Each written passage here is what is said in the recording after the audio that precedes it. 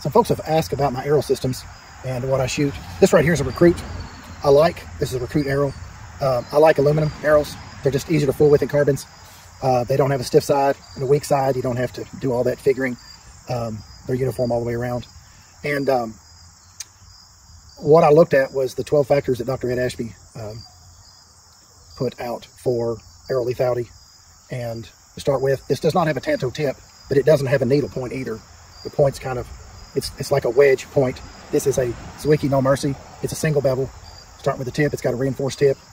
The number one arrow lethality is broadhead integrity. So this is I would call a medium heavy integrity. It's not a monolithic. They are stronger, but this is pretty strong.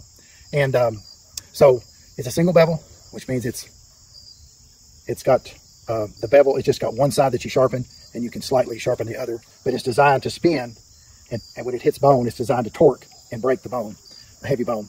It's 2.6 inches long to about it's 1 3/16 inches, whatever that comes out to. It's going to be like a 1.2 inches wide. It's got the gentle slope. I don't know that it's a 3-to-1, but it's probably a it's 2.6 to 1.2-ish. It has a slick ferrule that does not have any bumps or ridges in it. The bottom of the ferrule is wider than the arrow, so you don't have any friction feature right here. It is a single bevel designed to crack bone. The FOC on the arrow is 20.6 FOC, which anything 19 above is considered high FOC. This is where the broadhead starts pulling the arrow instead of the arrow pushing the broadhead, is my understanding. So that's what aids in penetration. Their weight factor on the 12 factors is, for optimum performance, is 650 grains. It slows the arrow down extremely. When you go from a 450 or a 500 and go up to 650, they say it doesn't matter.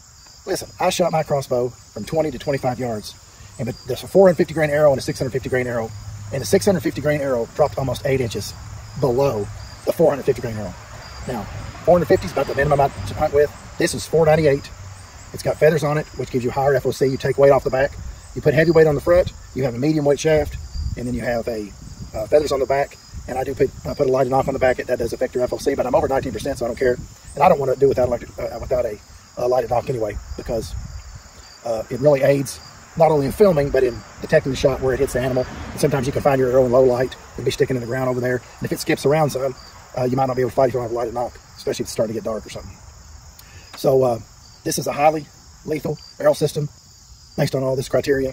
And so I'm going to shoot this through 8 jugs and see what I get. One thing I forgot to mention, this broadhead weighs 204 grains. And the reason it weighs that much is because it has a steel, oh man, well, I'll take that off, I guess I'll show you. That has a steel threaded adapter. It's not aluminum. One of the things that Dr. Ed says is to get rid of all of the aluminum out front that's doing the bone splitting and the penetration. So you don't have any aluminum threaded adapter that bends on you. So this is how I put these on. You heat everything. This has got old glue on it. You got to heat it up. Make sure it's nice and hot. You got to heat this up so your glue doesn't cool down too quickly. You take some of this hot melt glue. You can get it in the, I think it's like over in the clothing craft section, or just craft sections, like of the Walmart type places. Make sure it's nice and hot so it goes in and spreads that glue out evenly. So you push it in there nice and hard, and then you line it up. I like to index. I like to clock my broadheads so they're always sitting straight up and down when I shoot them, so you don't have that wing effect. The wing is always turned the same way on the front of the arrow. It's a broadhead, it is a wing. And we're going to chrony this and we'll shoot it through jugs and see what it does. Just sharpen this, make sure it's good. Yeah.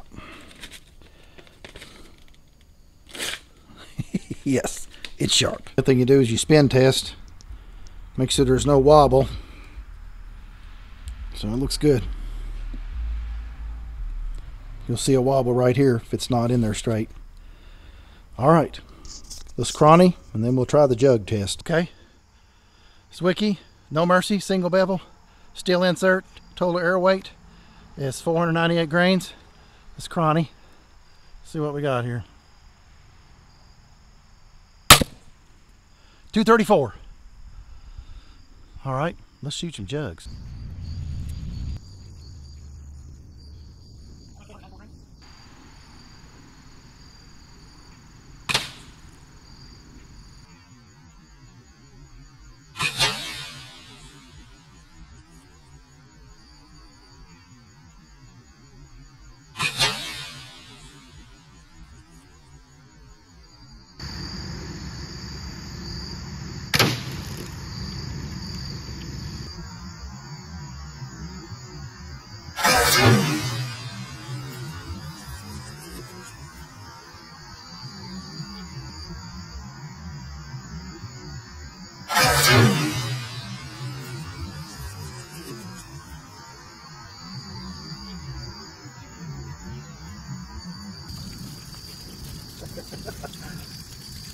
It's sticking out of the other side.